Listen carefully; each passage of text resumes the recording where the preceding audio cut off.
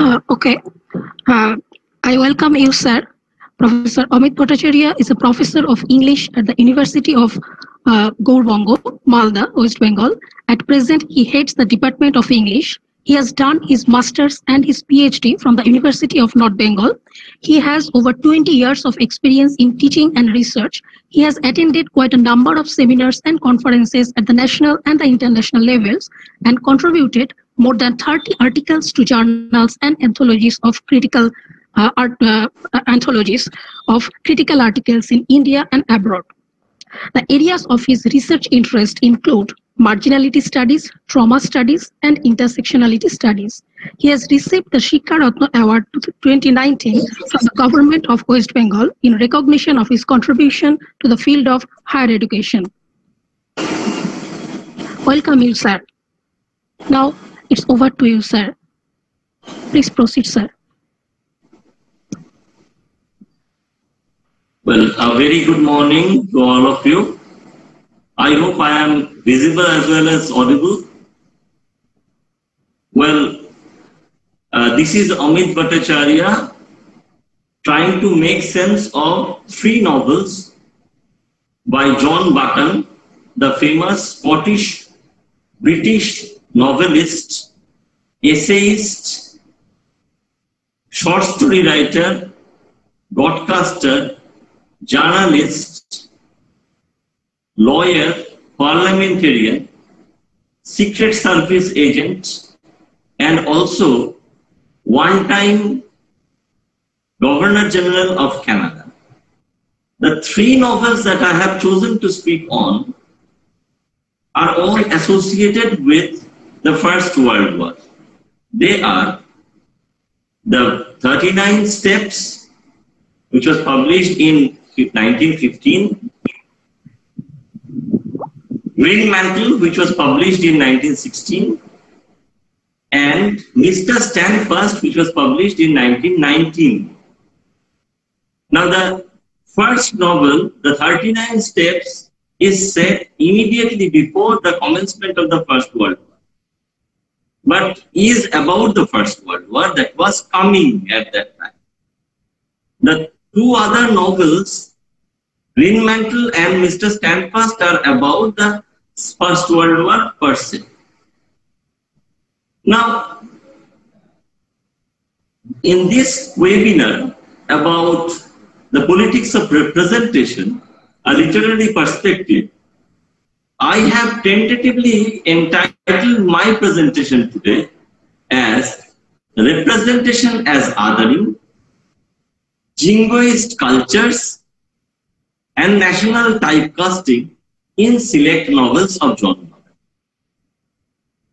So, the first idea is that, at least I hope to substantiate that John Buchan's selected novels contain representation of a kind that ultimately boils down to a process and project of othering.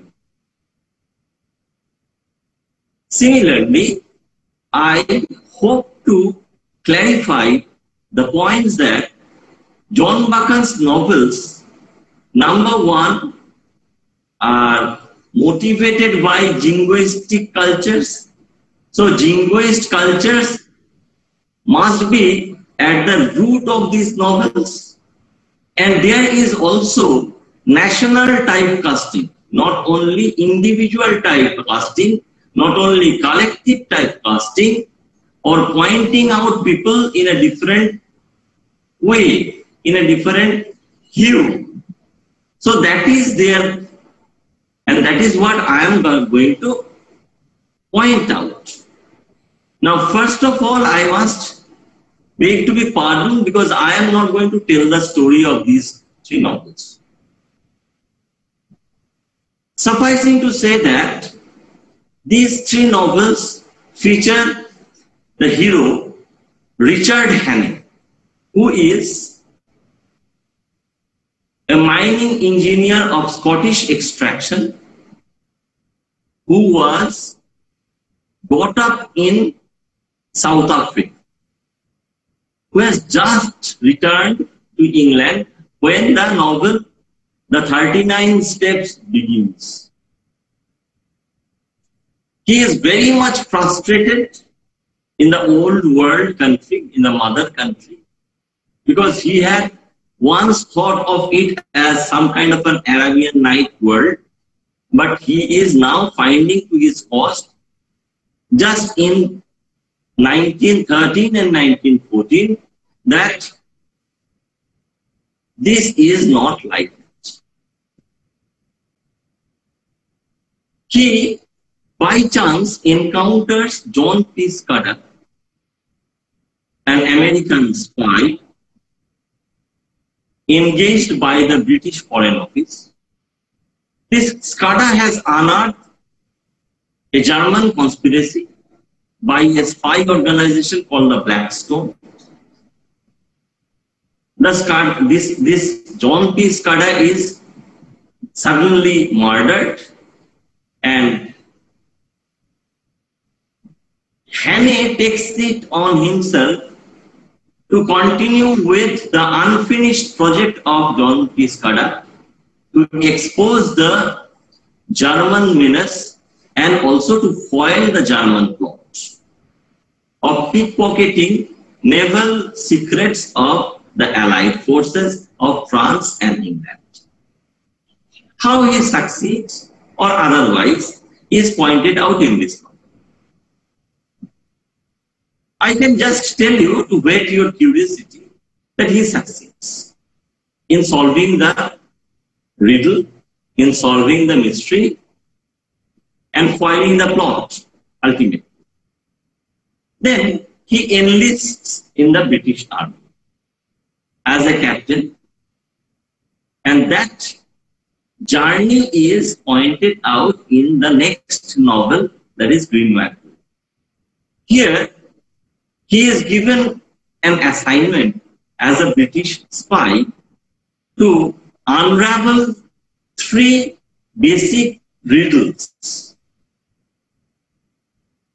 He again, including 2 or 3 of his confederates, John Scantlebury Blanquer, Sandy Arbuthnot, and Peter Pienaar, ultimately succeeds not only in unraveling the mystery of 3 clues, but also in foiling the jihad that Germany had tried to foment as a trump card against the Allies in the Turkish front.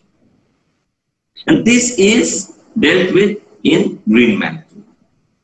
The third novel of the series, that is Mr. Standfast, again tells us about another assignment of special service that is thrust upon an unwilling Hannay, Richard Hannay, to foil the plot of Germany again as a counter-espionage agent, and how he succeeds, how he combines the roles of soldier and secret agent. All these things are pointed out in this novel, Mr. Standfast.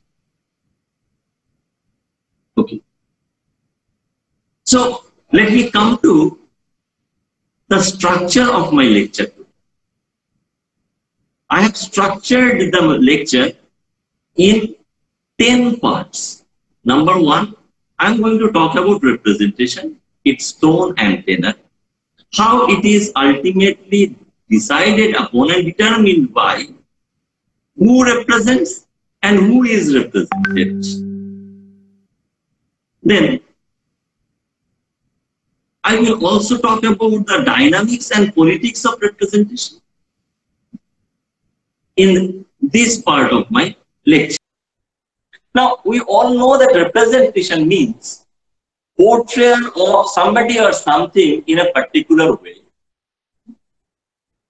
Presentation of facts, events, or stories of some kind in an artistic way, or representation can also mean the act or intention of standing in for somebody else, just as in political representation, where somebody stands for a group of persons enjoying at the same time the rights and responsibilities of the representative. Now, as Srimati Shilpi Bosak has already pointed out, personal is political, then obviously the collective or the nation, which at bottom is a conglomeration of many persons, how can it be apolitical? It cannot, because subject position, ideological considerations, interest of self or society or nation is very much important in the whole ball game of representation. If dynamics of representation points out the driving or motivating forces, either physical or moral, behind a particular organization or a field of inquiry, then the politics of representation or politics in that sense should also mean the inherent principles of a particular field as it concerns itself with power or status. So if dynamics concerns itself with how a particular organization or a field is moved forward, then how it works, then politics means why does it work the way it does.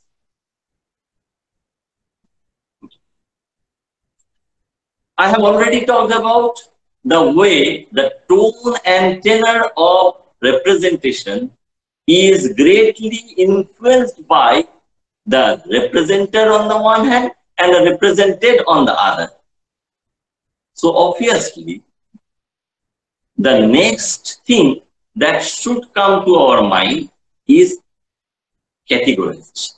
We all know that in order to distinguish and also to identify, we have to classify persons and things. And that is called categorization. Now, categorization in itself is a value neutral term because it is essential for the way we make sense of our world. But in case of representation, categorization often works in the form of typecasting or stereotype. Why? Because while classifying people or things or events, we have to point out certain features. They may be physical, they may be moral, they may be mental or spiritual. Now, from this, there is always the danger that we will ultimately try to iron out or bulldoze complexities and multiplicities and try to point out only certain guided features of an individual, a group, or a nation that ultimately suits our representational aims. Now, why is this kind of typecasting a necessary evil? Why is this kind of typecasting something that we cannot live without? Because when we make sense of the self and the world, there are two contradictory yet complementary processes at work. I mean, selfing and othering. We know that I am different from Shilpi, I am different from Shubhayu, I am also different from Professor Bani. We are different. But sometimes this difference is pointed out in such a way as to point out certain lacks in the person or communities spoken of, thereby converting the difference into otherness. In this way, if on the one hand, the inferiority and difference of the other is pointed out, then in the same breath, the superiority and difference of the self is established as well. And that is why we see that there are three basic dimensions to this kind of categorization, which ultimately boils down to typecasting or stereotype. There is an ontological dimension, who you are, who represents who. There is an epistemological dimension associated with knowledge, with cognition, how we make sense of the difference between the self and the other. And there is also an expressive, or in some cases, an aesthetic dimension, how we express that otherness, or how we write about, how we aestheticize that otherness. So this is very important in making sense of a situation or a group of situations, a series of situations when such categorization becomes very important. For example, think about a war situation or the epidemic. We can very easily identify it with both.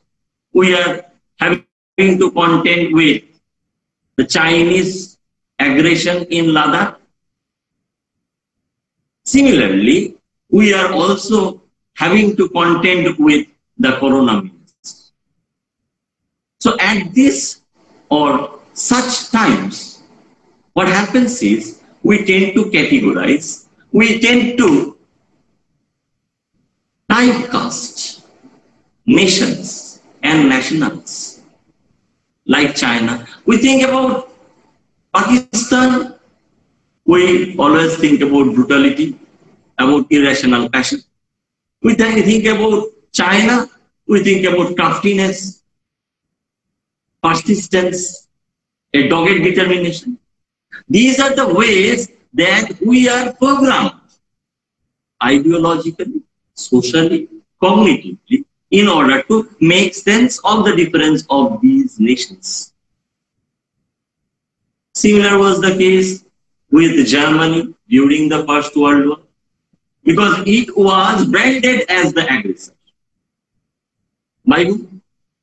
By the Allied forces, like Britain, like France,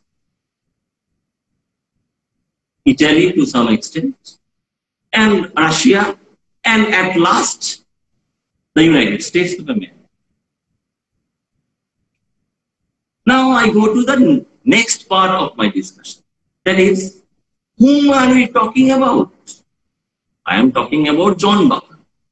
When I started my discussion today, I talked about John Buchan and I pointed out him as something. He was a writer, a lawyer, a journalist, a secret service agent, a parliamentarian, and a governor general of Canada. John Buchan was born in 1875 and died after an illustrious life, a very prolific life, in 1940. In 1901, he went to, after completing his education, after completing his education of law, he went to South Africa in the staff of the British High Commission. Then, during the First World War, before that, he also was a director of a publishing company, Thomas Nelson and Sons. These things are important, and I will come back to them. During the First World War, he, from 1917, was the director of information of the Ministry of Information of the British government. Then, after the war, he became the director of the Reuters news agency, the British official news agency. Then he became a parliamentarian. He was always a public figure and never suffered any eclipse, as one of my students has pointed out. And then he became not only the first Baron of Portsmouth, but also the Governor General of Canada. So from top to bottom, from start to finish, he was a man of the British establishment. He was a man who dealt with representation in its different ways. He was a journalist, represented news. He was a lawyer, represented criminal cases. He was a secret service agent engaged not only in propaganda but also in spying and counter-espionage, unraveling mysteries, representing the ultimate aim of the Allied forces. Then ultimately he became, you remember, the real man of the establishment as a peer. Okay. Now let us move to the next part of the discussion. I am talking about the Richard Hannay series. I have already told you something about it. The 3 novels. Yes, there are other novels featuring Richard Hannay also, but I have only chosen to speak on these 3 novels because they are about the first one. Okay. Now we have to understand certain things about these 3 novels. They have been categorized in different ways, as war fiction, as spy fiction, as modern thrillers. We all know that John Buchan has often been credited as a pioneering figure in the field of writing modern thrillers. But at the same time, as Kate MacDonald has pointed out, these works are also pieces of nationalist propaganda.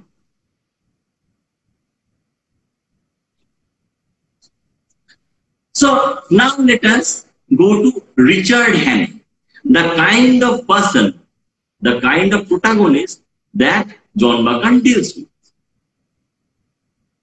Richard Hannay is a mining engineer of Scottish extraction. He has been to South Africa for a long time in his life. He has now come back to England. He has friends amongst the South Africans. He is bored by the drab staleness of the British Isles at the beginning of the 39 steps. He is someone with, just like John Buchan, his creator, he is someone with a great deal of fondness for the empire, the British Empire, for the imperialist cause. At the same time, he has known and detested the Germans, like many of his British compatriots. And he has a strange gift in unraveling mysteries. Even though he says, I am no kind of a Sherlock Holmes, and I am more of a brigand than a spy, he, that means Richard Hannay, has a queer knack of decoding ciphers. As he says, I can chew onto various clues for hours together and decode them more often than not.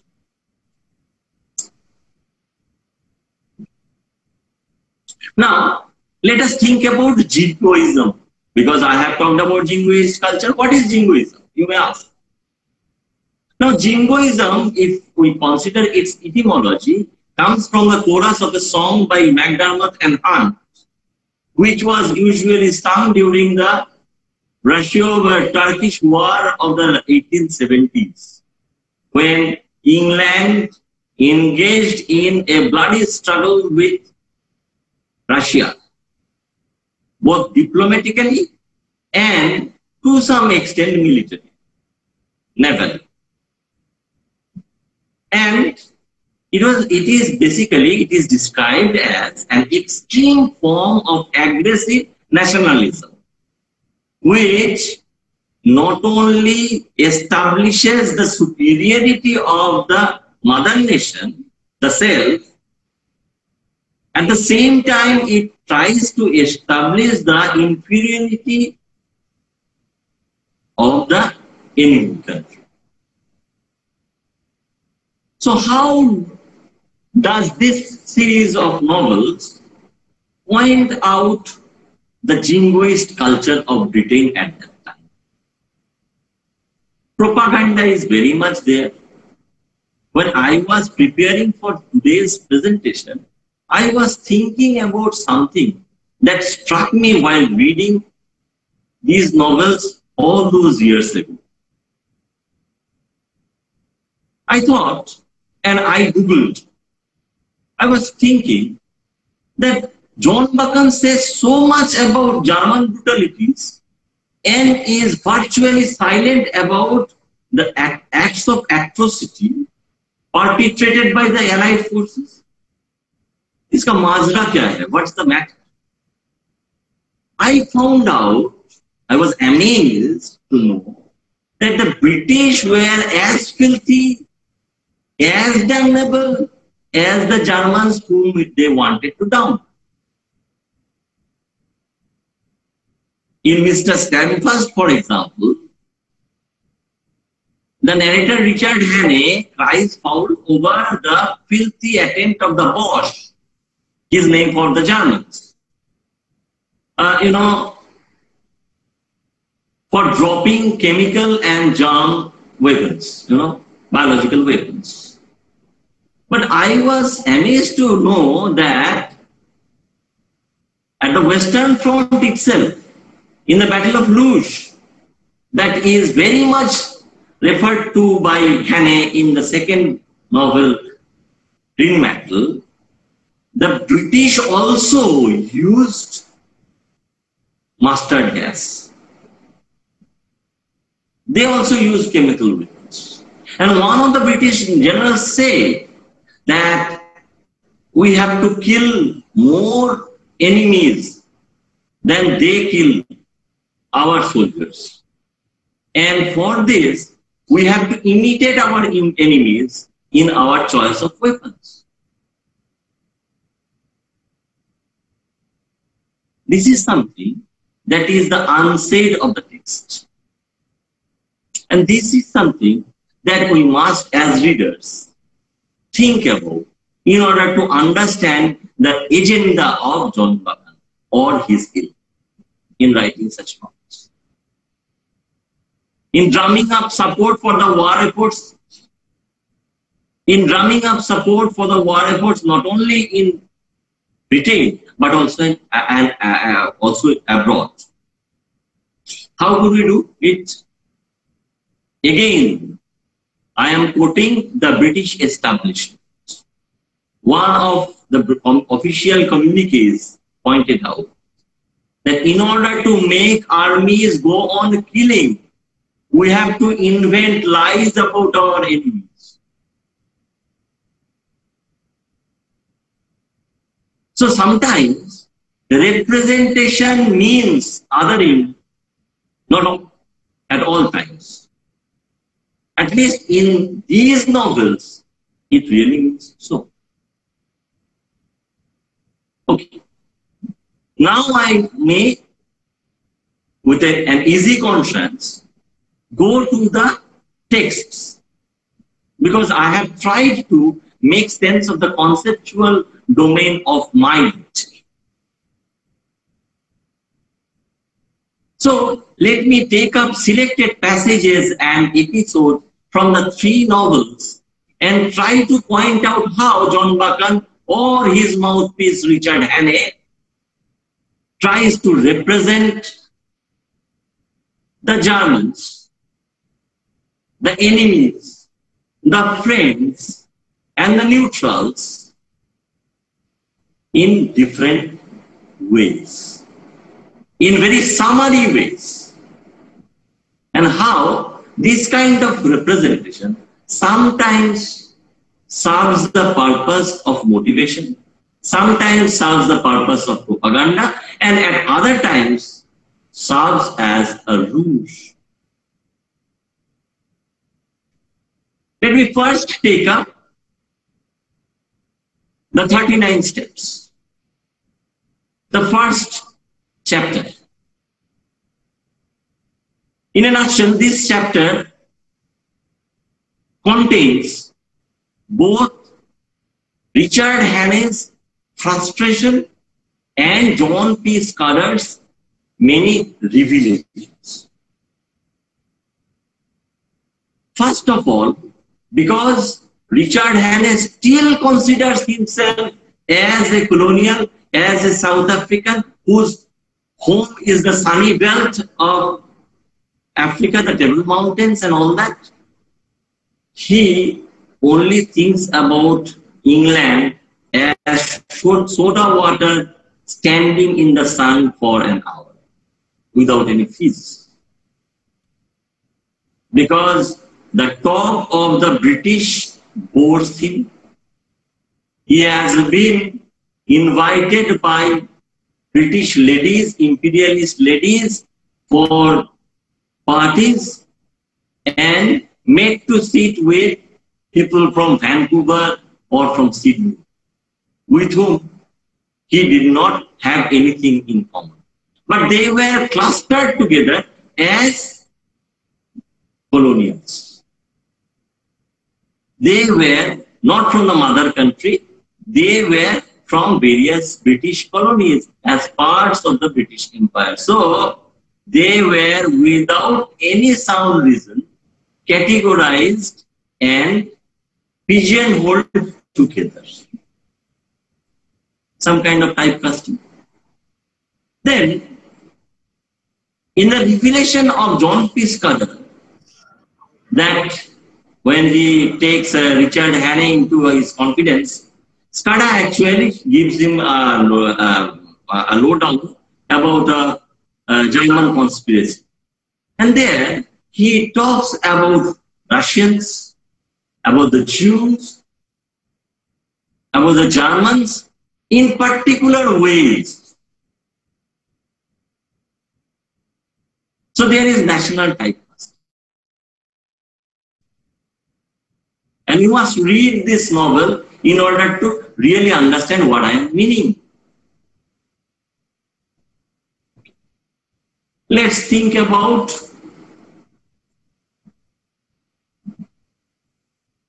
the third chapter of the novel, The Adventure of the Literary Innkeeper.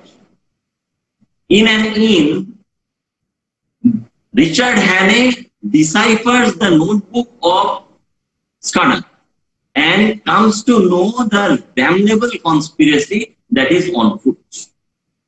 That is afoot. Sorry. And there, when he is chased by some German operatives of the Blackstone spy organization, he actually makes use of representation as ruse. He deliberately lets these German adversaries have a false letter, a fake letter, presumably written by him to somebody important, in which he lets drop certain innocuous details of the conspiracy. And also by telling them via the innkeeper that he has gone along the road in a particular direction, when in reality he is still hiding in the inn.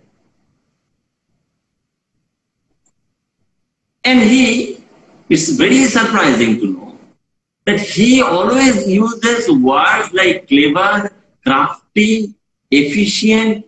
These words are used to point out the Germans. Whereas, in order to point out the British, he talks about intelligence. He talks about a word like spunk. Similarly, you think about another episode. The political meeting at the Masonic Hall, referred to in the 4th chapter of the novel, The Adventure of Radical Candidates. There also,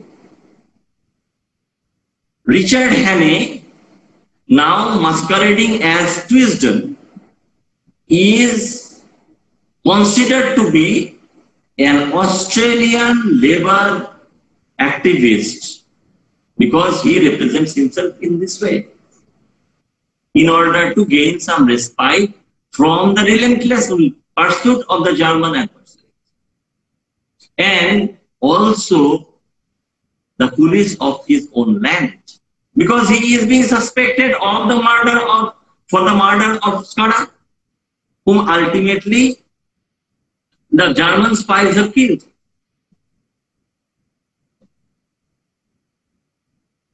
We all know that for an ordinary individual like yourself or myself or Richard Hannay for that matter, it is impossible to determine the course of history. For this, Richard Hannay has to get in contact with the high and the mighty, with the establishment. And he chooses his backer. Actually, Sir Harry chooses him for Richard Hannay. Sir Boulevard, the permanent secretary of the War Office. In chapter 7, The Dry Fly Fisherman, Richard Hannay comes in contact with this official and tries to convince him about the substantiality of the accusation, of the conspiracy. And then, in the next chapter, this is the most important chapter of the novel, the coming of the Black Stone. You see, one of the German spies represents himself, disguises himself, this is important, as the first Sea Lord, and comes to know of very, very important naval secrets in a secret conference between the French and the British. And this is ultimately foiled by Richard Hannay. How and why? Because he can see through the way these Germans are trying to represent themselves, the way they are trying to represent to their pursuers, the British intelligence service, about their likely course of action, whereas they are going to take a totally different course of action. Let us come to the second novel in a nutshell, because I don't want to overstay my point. Green Mantle is again about an official engagement that the now soldier, the now Major Richard Hannay received from Bullivant. Harry Bullivant, Sir Bullivant's now dead son, was another secretary. And he had by chance come to know about a German plot of fomenting the jihad by fanning the religious sentiments of the Muslims the world over against the Allied force. And that is why they were sponsoring and promoting a seer, a prophet called Green Mantle or Kaba-e-Harari. And three clues, Cassadine, Cancer and VI, were not enough for any ordinary spy of the Scotland Yard or the British military intelligence to unearth the real motive of the Germans. So Hannay is coming here. He picks as his friend and colleague Sandy Arbuthnot, and he is given another American spy as a companion, that is John Scantlebury Brand. And by chance he meets and foregathers with his own friend Peter Peter. Now in the first chapter, when the mission is proposed to Richard Hannay, he is told by Bullivant about the German plot, and in this conversation we get to see how Jingoist culture and nationalist ideology build up a particular convincing case against the Germans, pointing out the Germans and their war aims in the blackest light possible. Similarly, you see in the second chapter, Blanchard talks about the Germans as very crafty in the feline game, but at a loss or awkward in finding out the naked love. And that is what they would like to utilize against the Germans. He says, Scantlebury Blanchard says that as a race they wear spectacles. They need some kind of order, some kind of predictability in order to operate. So they will catch anyone on the road or on the railroad, but in the open country they will be at a loss. So they lack, according to these missionaries, these spies, they lack the broader vision. They are efficient. Similarly, you will see that in this particular text, during the journey that Peter Pienaar and Richard Hannay undertake, they reflect about the way the Germans have, through their allies Austrians, betrayed the Serbians,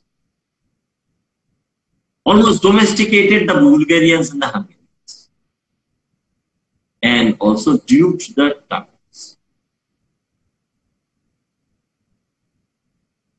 He is very loudmouthed so far as German atrocities are concerned, but about the Allied forces, he keeps mum. In chapter 7, there is an episode in which Richard Hannay, now under the guise of Cornelius Brandt, a Dutch man, a Boer, an Afrikaner, from one of the Mauritius men, men, he meets the German emperor, the Kaiser. And there you get to see the German perspective also. The Kaiser says how the British are responsible for the shedding of so much sacred human blood. But surprisingly, even the German perspective is mediated by the British perspective, because it is ultimately Richard Hannay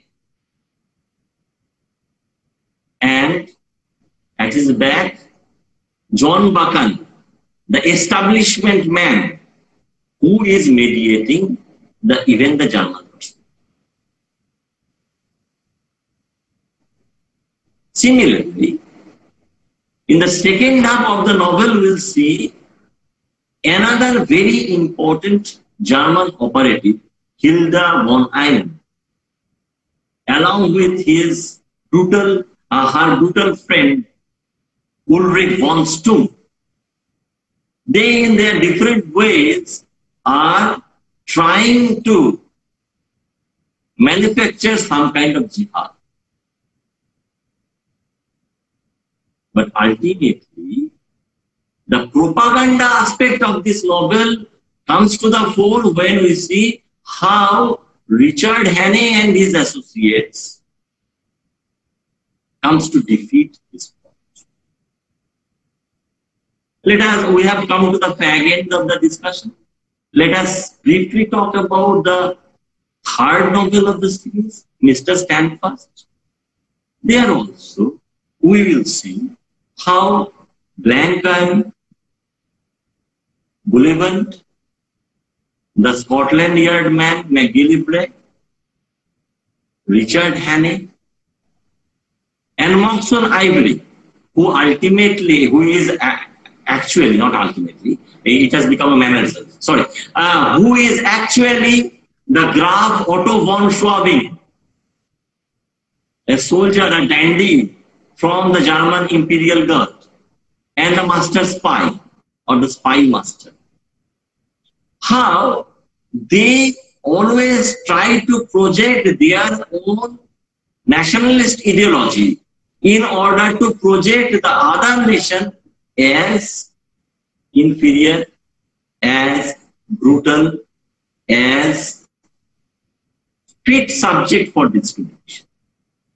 And this is what is pointed out in this particular series of novels. So, in the final analysis, we may say that the Jingoist cultures give birth to a series of post-truths that operate on the basis of rational typecasting of the enemy, of the neutrals, and also of the allies, in order to further the propaganda aims of the British government, the propaganda aims of the Director of Information of the then British government, John Buchan. Thank you. That was an excellent presentation, sir. Now I invite you all to ask questions if you have any. You can post your questions in the chat box and we will convey them to the speaker. Yes, sir. Hello, good morning, everyone. Dr. Amit Bhattacharya, thank you for this excellent presentation. So I would like you to say something about the politics of representation, especially with reference to the question of race. The politics of representation with reference to? Race, issue of race. Because it has become very contemporary nowadays, especially with reference to race. Okay, thank you for this question. Actually, you know, any kind of national typecasting always has an ethnic dimension to it. You know, when we categorize others or otherize people, one of the most important reasons for that is race, is ethnicity that subsumes race, religion, caste, etc. Now, in the case of race, there are both physical and mental features that anthropologists have often touted.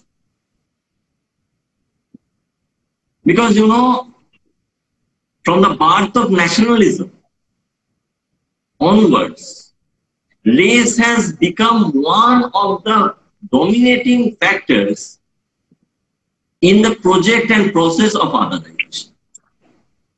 So you will see that in all these novels by John Buchan that I have talked about, the Germans are made fun of for their bullet-shaped heads, for their bulging necks, for their enormous girth, and even Scantlebury Blanchard becomes so sexist when he says that I don't want to be impolite about the female species of our kind, but the German variety often reminds me of well-fed cows. So, and how they are being categorized as the Teuton, as the Hun, as the Bosch, and that racial feature is being denounced as one of the most important motivating factors for their aggressive nationalism. In Greenmantle, for example, during one encounter between Richard Hannay, now masquerading as Cornelius Brandt, and his two hosts, Bonstum and Gaudian, a very important and very kindly German engineer. Here he says, for the first time I found that there is something peculiar about the German race. They were motivated by a curious collective nationalism that was at once great and dangerous. So, otherization here is greatly motivated by racializing the others.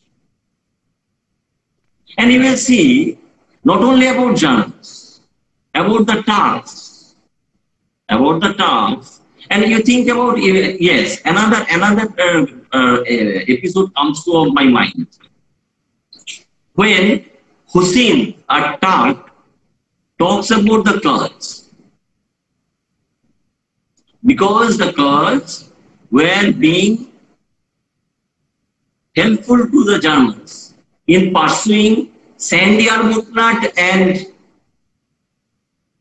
his party. Sandy Arbuthnot, if you read the story, you will know, is now masquerading as the Green Mantle. The real prophet Green Mantle has died. And Hilda von Einem, in order to further her own aims, has now made Sandy, who is masquerading as a Muslim, now Hilda von Einem is making him masquerade as Green Mantle. So, when he is shot at by the Kurds and the Germans, Hussein the Turk says only a dog of a Kurd can shoot at the Kaaba al-Harari. So, the ethnic dimension is never outside the purview of this kind of typecasting.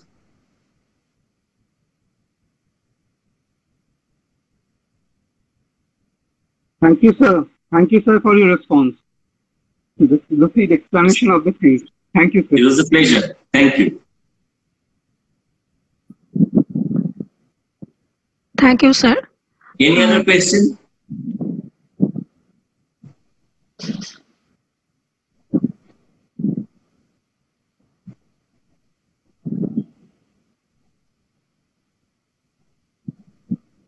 Hello. So there is a question. Yes. Sir, do you think the politics of representation, I mean typecasting of jingoistic culture, has some connection with the British policy of generating imperialistic and nationalistic discourses in literature? Well, it's a good question, but yes, nationalism was one part of the British imperialist project. Throughout the Victorian age, we see a construction of the Britishness as something superior, something to be coveted. If on the one hand it was manifested by the almost an official project of writing about British history, people like Henty, people like Stevenson, people like Scott before them, they were all writing about British history and in a way trying to justify the British way, trying to glorify the British past. And even John Buchan talks about the elder England in many cases in these novels. So Jingoist culture is very much a part of the imperialist project. Because if you don't otherize the colonies, if you don't otherize your enemies and your adversaries, your opponents, your competitors, then obviously for such a small country like the United Kingdom, it would not have been possible to establish a worldwide empire. And this is what in chapter 15 of Mr. Standfast, the chapter is titled John Blanchard Discourses on Love and War. This thing is pointed out, even though in a guarded, officially sanctioned way, whereby the American outsider, but an ally, tries to point out the greatness of the British national aim.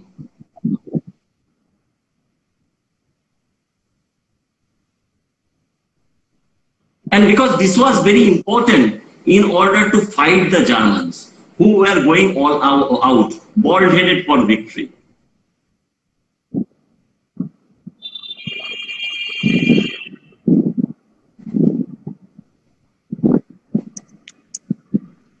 Thank you, sir. Okay, sir. Thank you then. Thanks a lot.